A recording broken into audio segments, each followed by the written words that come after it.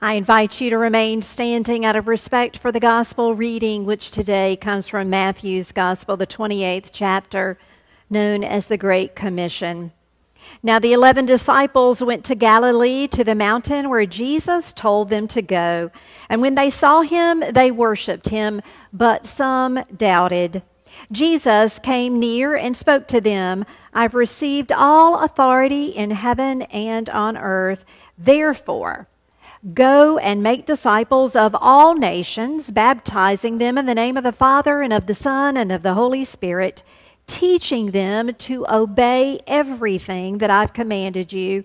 Look, I myself will be with you every day until the end of this present age. This is the word of God for us, the people of God. Thanks be to God. Amen. You may be seated.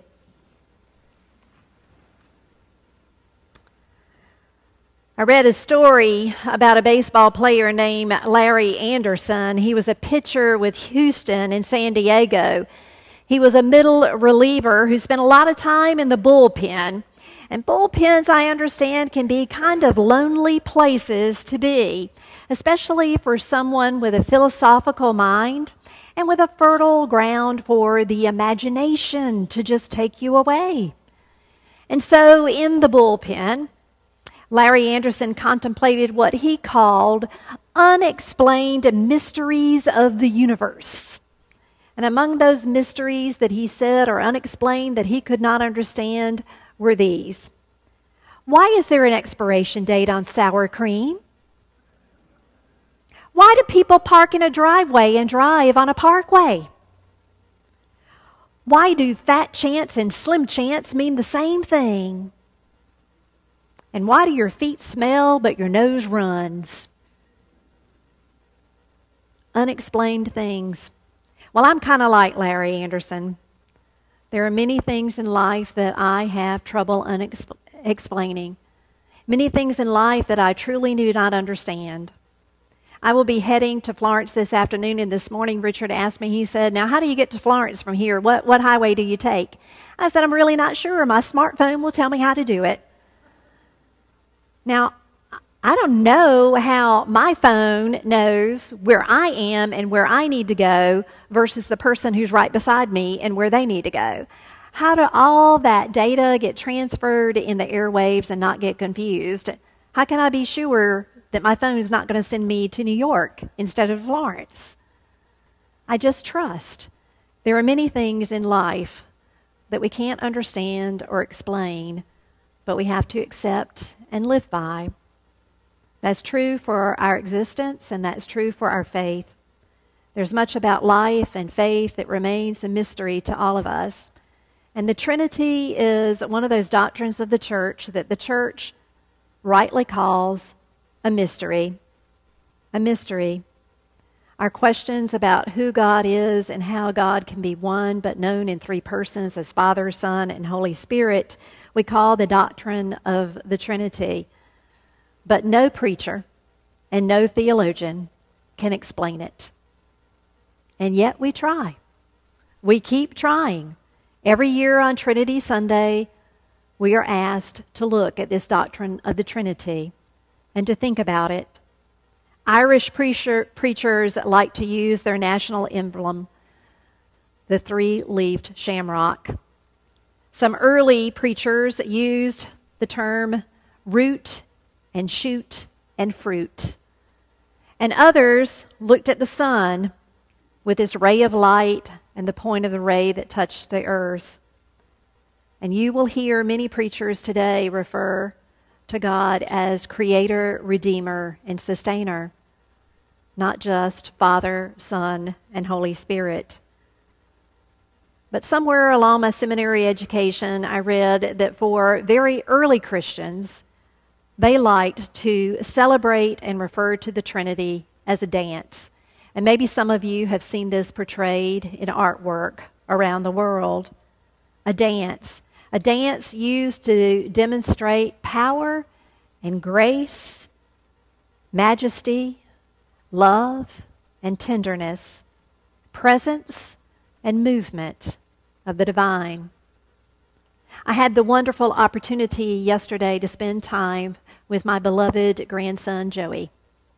Joey is now 19 months old, and he loves music of all sorts, whether it's coming from one of his little electronic toys or something on television, or whether it's something that I or others are singing to him.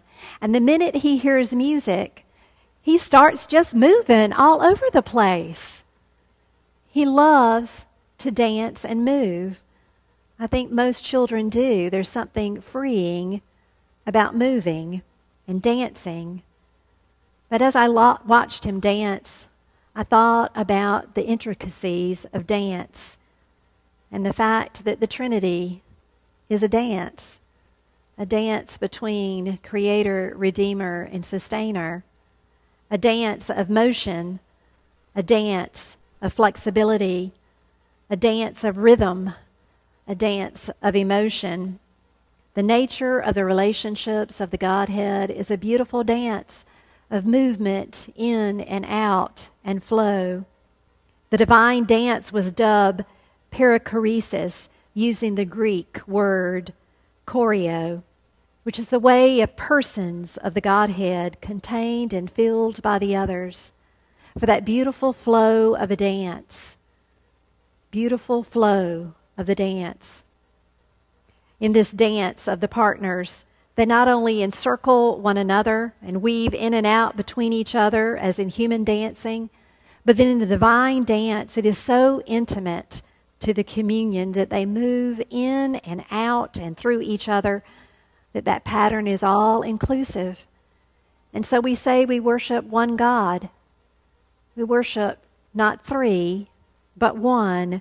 We worship the unity of Father, Son, and Holy Spirit. So in other words, that tension, that beauty, that mystery of the unity is really about a relationship built on love. Now, a point of clarification here. Unity does not mean sameness. If God wanted sameness, God would not have created the world that we see all around us. Look around the room at all the differences that you see. Even the people seated beside you, even if they're your own family members, they look different. They think different. They feel different things. God created beautiful diversity in this world, and the Holy Trinity is a model of the kind of unity that we are called to embrace in the midst of the diversity.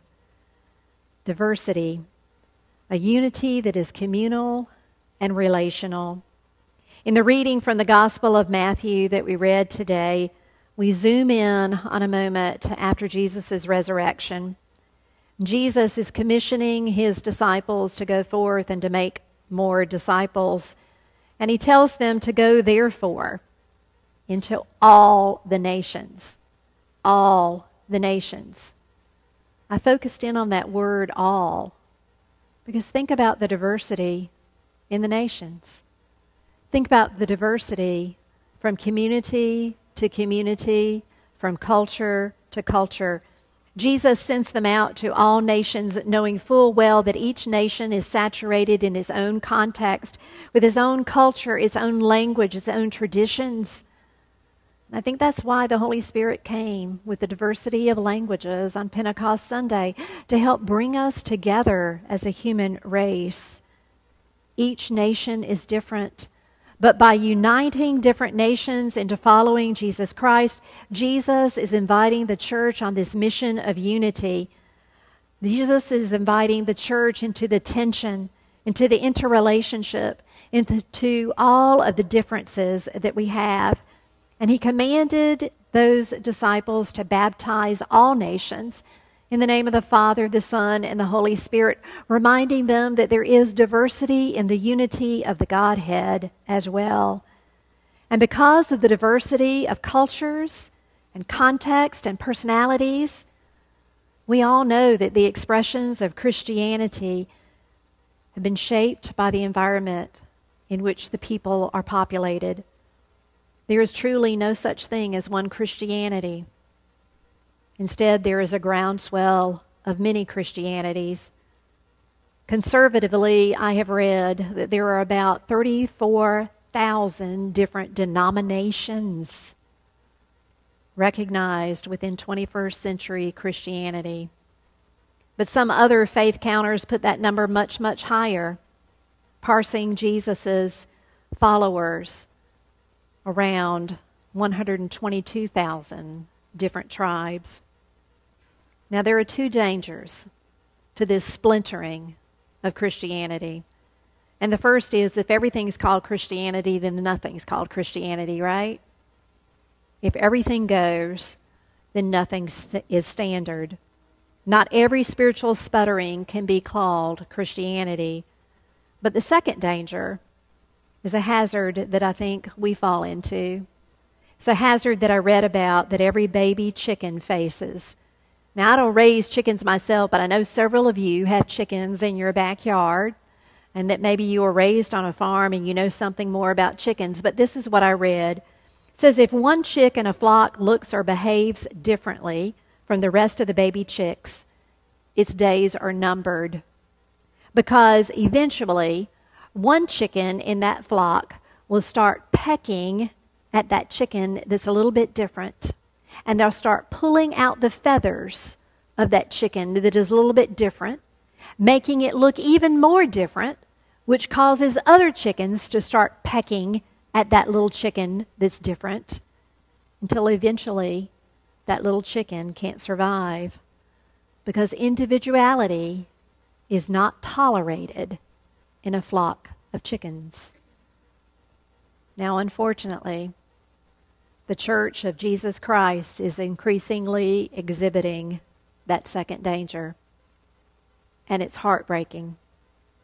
Divisions, opinions, personalities, traditions so easily divide us, creating a community with tension and conflict instead of peace and justice and agreement. We are not a people of sameness, and that often creates conflict. As Christians of diversity, it can be easy to claim that God is on our side, especially when we find friends who agree with us. It takes humility to engage with and allow others to be transformed by someone different from us. In an episode of The American Life, the host says free speech doesn't solve conflict, it actually creates it. Solving conflict requires more advanced tools like trust, humility, dialogue, and listening. And that is what the dance of the Trinity reminds us of.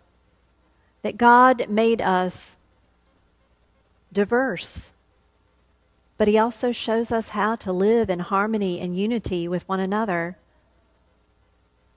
In the Great Commission, Jesus said to go to all the nations in all their diversity, knowing that there might be conflict, but what are you to do when you get there?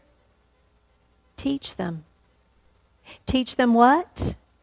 Teach them all that I have commanded you. What did Jesus command us? Jesus said all the law and the prophets are summed up in these two great commandments. Love God with all your heart, mind, soul, and strength, and love your neighbor as yourself. Loving each other does not mean we have to agree with each other. We are members of one family, one human family. But members of a family don't always agree with everybody on everything, do they? Of course not. But we should recognize that the people we are disagreeing with are also our siblings. They too are children of God.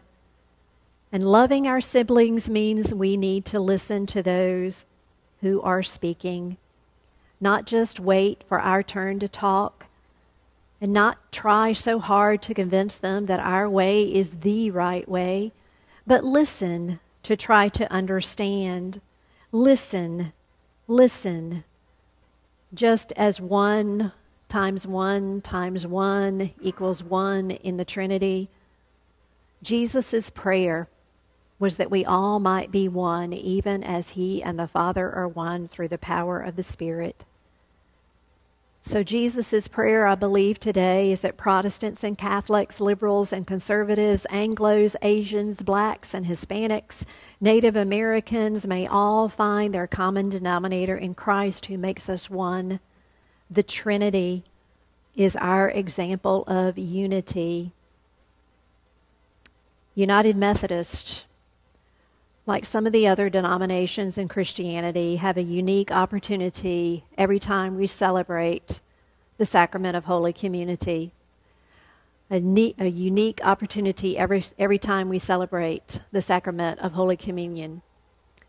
And that is that we recognize that this sacrament is a table that is open to all people, all ages, all nations, all races. This table is open for whosoever will come. If you are tossed about with many conflicts and multiple doubts about your faith, Jesus says, come. Come, just as he said to Thomas, who doubted, come. If you feel confused by life or excluded or shunned, or like you don't have a place to belong, Jesus says, come. Come to this table of grace. If you are not United Methodist and don't understand Methodism and don't want to be Methodist, Jesus says, come. Come to this table of grace. Come. Jesus says, let even the little children come. Do not stop them or hinder them. Jesus says that we all must be like children, free to dance the movement of the Holy Spirit, Father and Son. Come. This meal is prepared for you. Theologian Moltmann says that this sacrament is not the place to practice discipline. This sacrament happens by invitation, which is as open as the outstretched arms of Jesus on the cross, because he died for the reconciliation of the whole world.